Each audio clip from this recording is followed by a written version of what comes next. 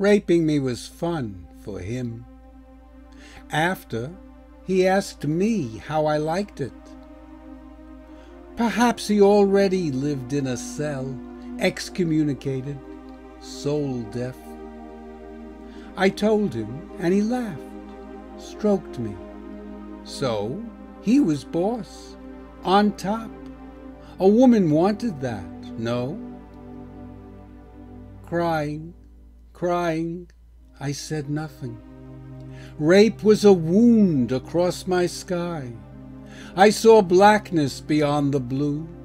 My life was twisted like those girders earthquakes throw brutally to the ground. After such helplessness, what hope? Going on with my life in blackness, a black sky, black rage in my heart, in my mind, an endless blackness. Nothing within me but blackness screamed at the boy no longer there. The screams like walls I took with me, the walls of screams protecting me. How could I love without seeing?